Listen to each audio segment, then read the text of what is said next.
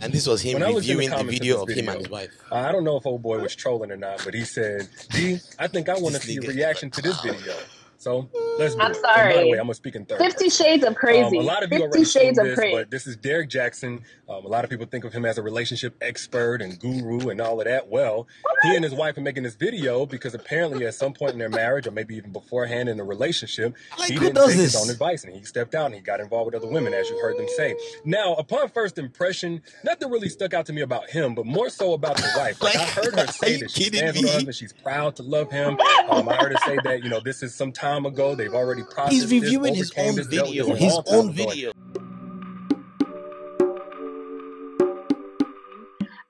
We celebrate you. Celebrating women. We celebrate you. Oh, we didn't get the opportunity to see. We haven't done a pod in a long time. Ngozi Okonjo Iweala. I think we need to shout out. A whole queen. A whole queen. I love to see it. Do you know where she went to school? She went to ISI. She went to ISI. No, she did. She went to ISI. Wow. Wait, is ISI? Isn't that that special school in Ibadan? It is. Oh yes. Yeah. Okay. And just one of those. That two of us happen to attend. It's one of those things. Correct, guys. You know where else she also went to? She also went to Harvard. I think but she started with ISI. We gave her the foundation. Yeah, international school. Foundation. You get Ibadan. Rep it. I would like to think. The word foundation is even our school WTO looked at her CV. They saw the Harvard. They didn't go down and say, "Oh, ISI is where this babe went," and they said, "Okay, come through." So shout out to her too. Shout out to her. So we have one more topic that we need to get through. I was going to get to the Meghan Harry. I think we should skip it because I think we need to talk about the Derrick Jaxn situation. DJ, the dragon of Derrick Jaxn. First of all, let me No, the justified dragon.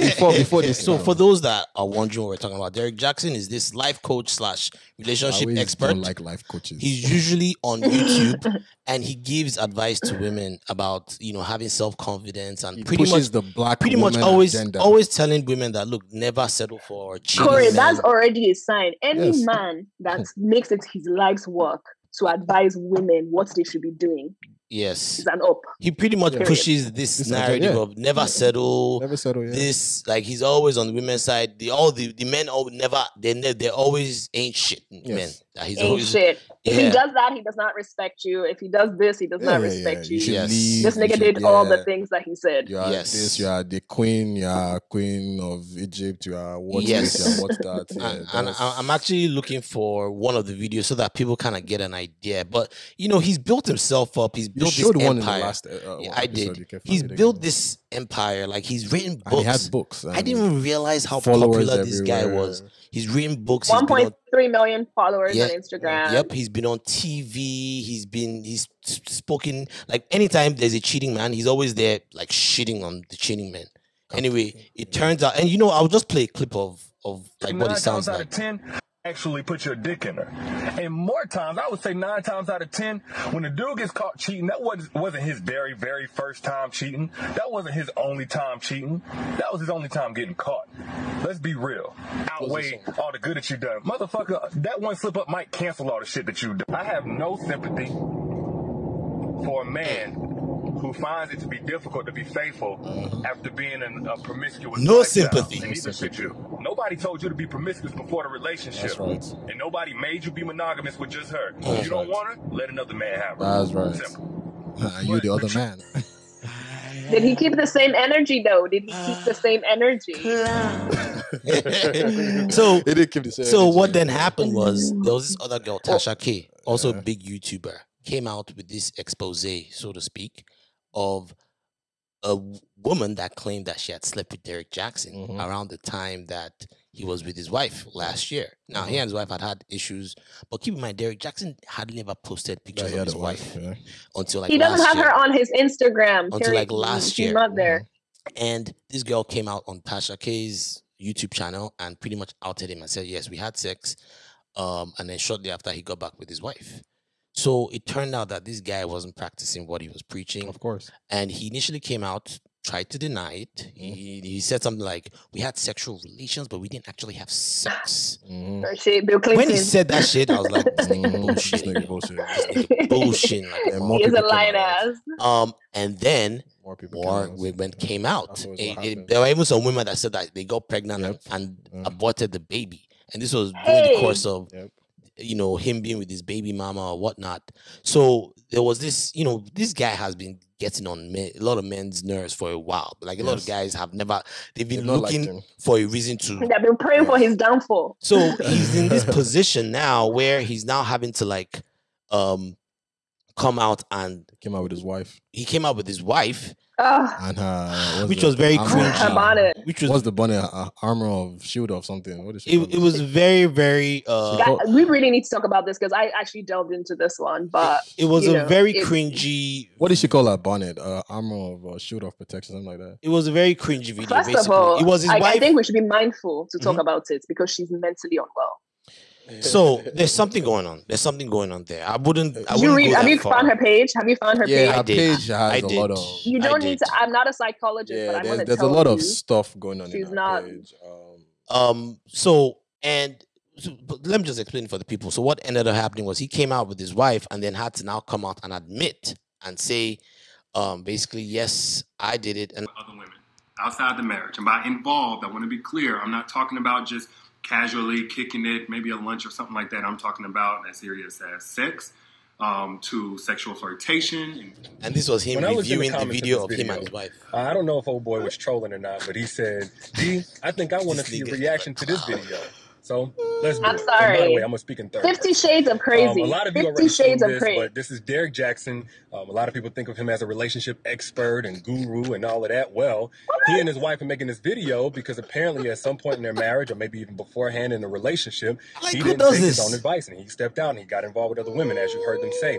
Now, upon first impression, nothing really stuck out to me about him, but more so about the wife. Like, I heard her say that she stands with her husband. She's proud to love him. I heard her say that, this is some time ago. They've already processed He's reviewing his own video. His own video. Nothing's really new to her. But just by her body language, I was really wondering, did he force her to do this video?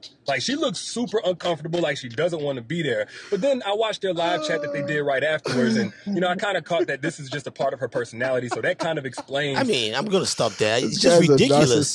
And then his wife also came out with this video. And you do not know what to do. You will drown and you will be a casualty in this war.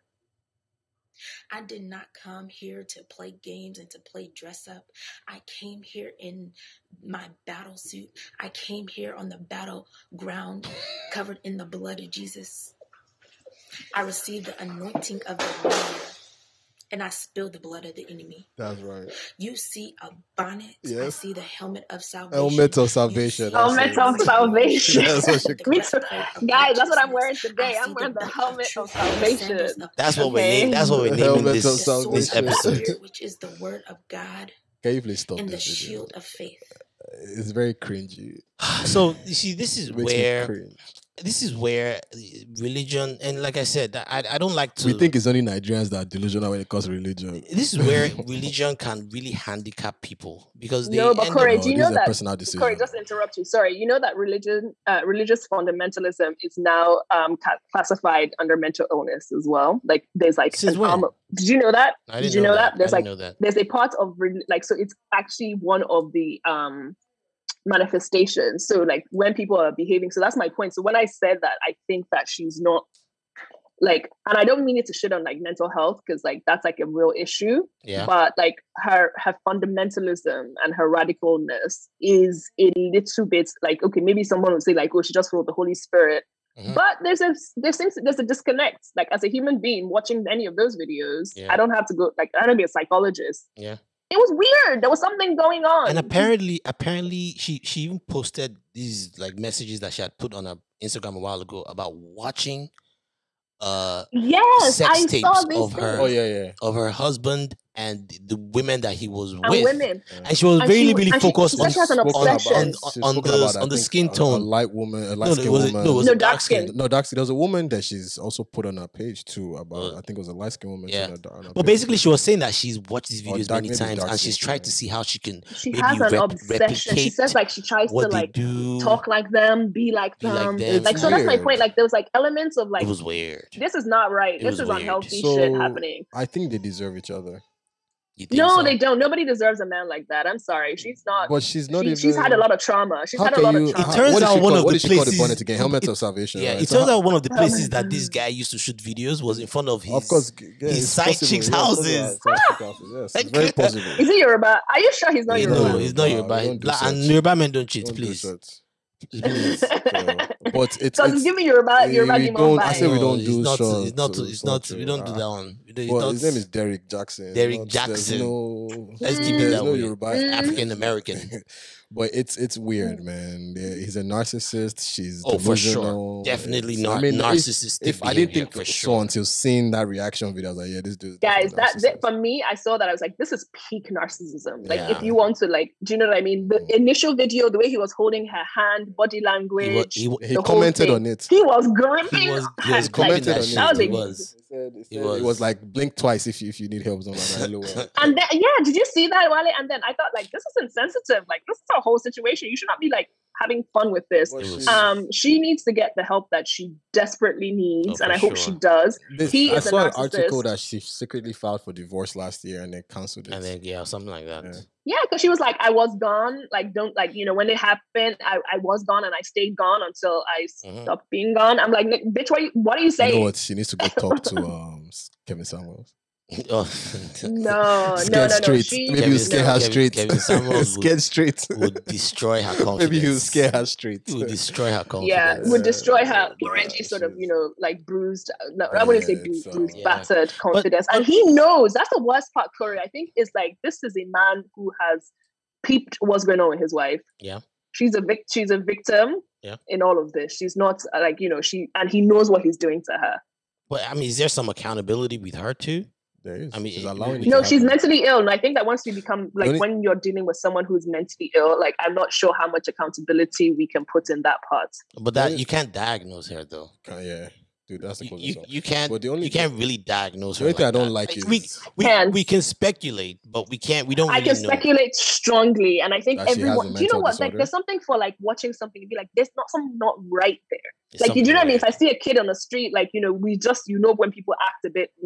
Something is not right, but whatever way it's happening is an unhealthy. I thought he was a healthy relationship, healing and healthy relationships. This is unhealthy. He's the opposite of that. He's a savage, man. He is. There were like two. There was another girl that came out too. There's like three girls that came out. When we did the episode, I told you that people need to stop going to people for advice to tell you. No relationship goals. Let's stop that nonsense. First of all, don't do that. Except Michelle and Barack, but go on. Except that's the only people. But even at that, so like if someone came out, I think it was like Harvey or something. Someone's like, your parents have been married for 22 years. They're not your goals. That's why I always tell Sweetie and Quavo or Quavo or whatever. Quavo and Sawiti. And you're like, oh my God, are we safe? It's like, are you mad? Like, do you know what I mean? Yeah. Like, we really need to like reevaluate where we who we look up to for relationships. Is there so I guess that would be one lesson. Are there any other lessons from this Derrick Jaxn situation? I've already said it.